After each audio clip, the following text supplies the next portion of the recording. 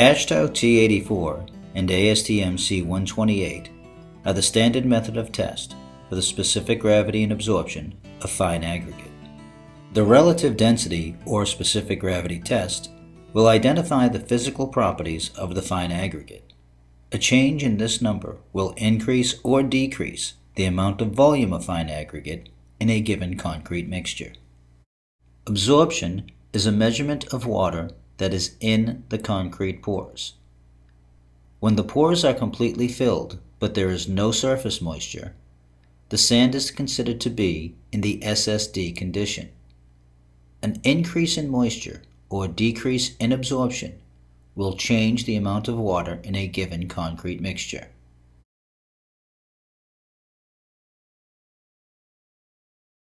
We will now review the steps of AASHTO T84 and ASTM C128.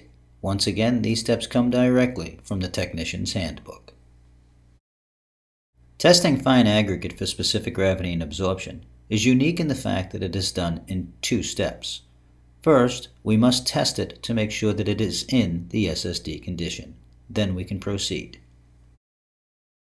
We do this with a mold and a tamper.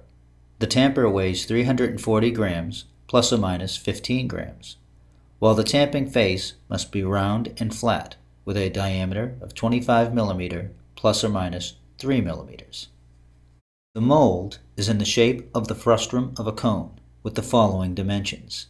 The inside diameter at the top shall be 40 plus or minus 3 millimeters, while the inside diameter at the bottom shall be 90 plus or minus 3 millimeters, and the height will be 75 plus or minus 3 millimeters. We will also be using a heat gun to provide a warm stream of air and assist us in getting the sample to SSD.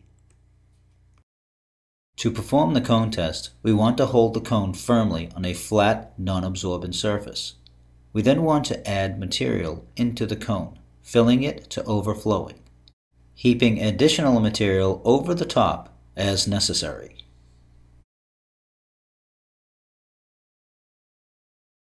We then want to tamp the material into the mold with 25 light drops of the tamper. The tamper should be approximately 5 millimeters above the fine aggregate for each drop. We now want to lift the mold vertically. If moisture is still present, the fine aggregate will retain its molded shape. However, when the fine aggregate slumps slightly, we have reached the saturated surface dry condition. Now that our material is in the saturated surface dry condition, we can begin the procedure. To perform the specific gravity test, we will need a mason jar and lid. A balance.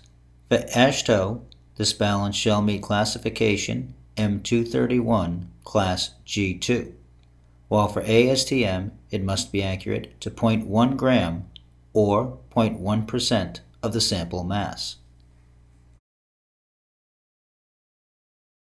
And finally, an oven with a range of 110 degrees plus or minus 5 degrees Celsius. To begin our test, we want to partially fill our mason jar with water. Next, we want to weigh out 500 plus or minus 10 grams of saturated surface dry fine aggregate. Be sure to record the exact amount that you've weighed out.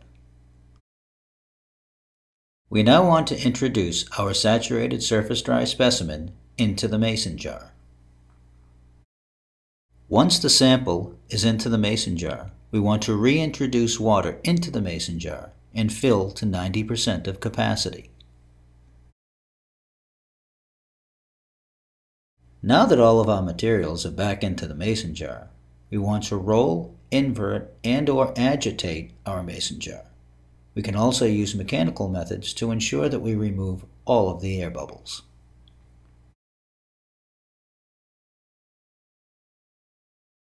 Once all the air bubbles have been removed, we want to adjust the water temperature, if necessary, to 23 plus or minus 1.7 degrees Celsius.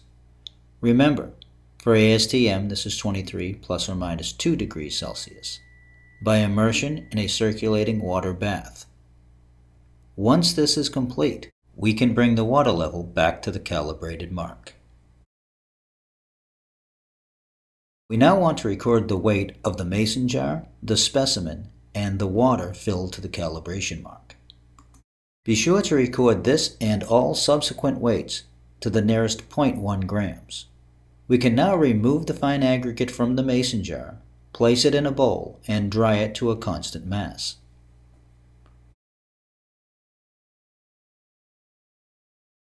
We dry our sample by placing it in an oven that has a temperature of 110 plus or minus 5 degrees Celsius. Once we remove our sample from the oven, we want to allow it to cool for 1 plus or minus 0.5 hours, and again record the mass of the now dry sample.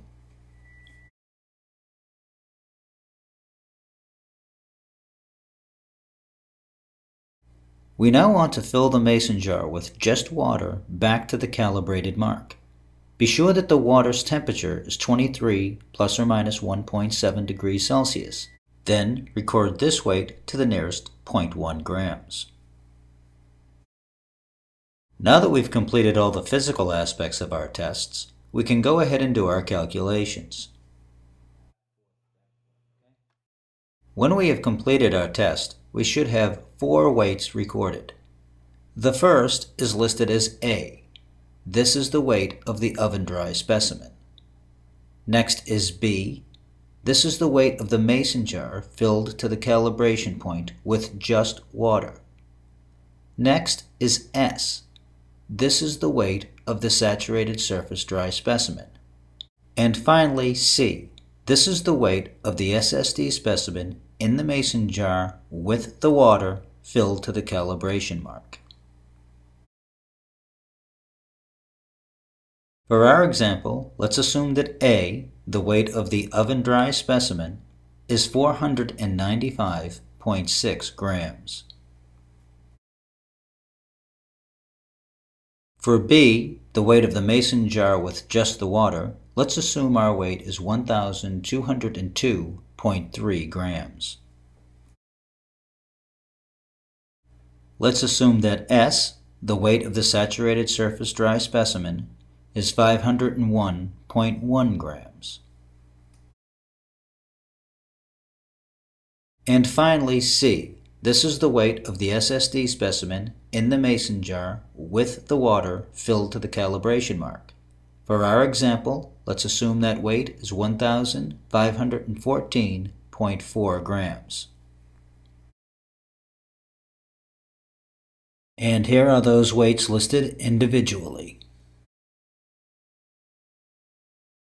Our first calculation will be to calculate the bulk-specific gravity of our material in the SSD condition.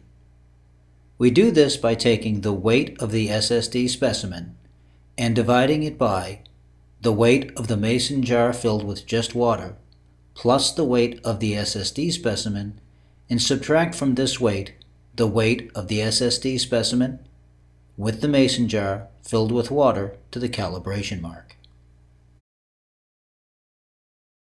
So if we simply plug in our numbers, our calculation should read 501.1 grams divided by 1,202.3 grams plus 501.1 grams minus 1,514.4 grams.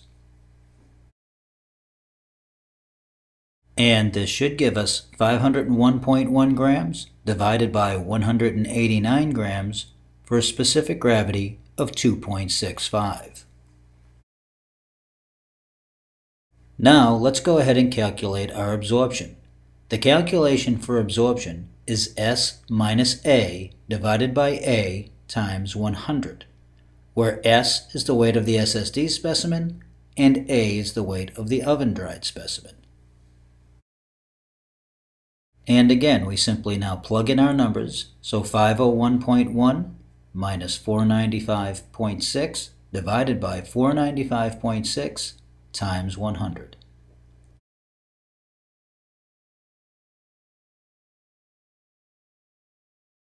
And if we do the math, we should wind up with 5.5 grams divided by 495.6 grams, which should give us 0.011. And if we take the 0.011 and times it by 100, we should wind up with an absorption for our fine aggregate of 1.1%.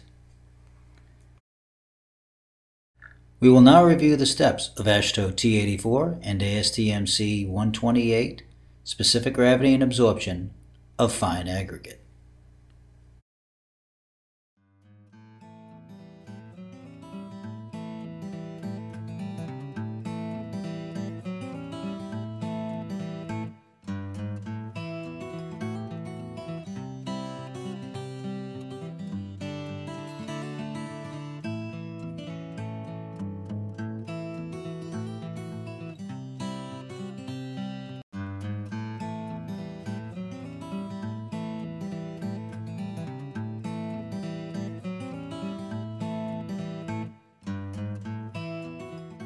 And listed here for your review are the deviations between AASHTO and ASTM.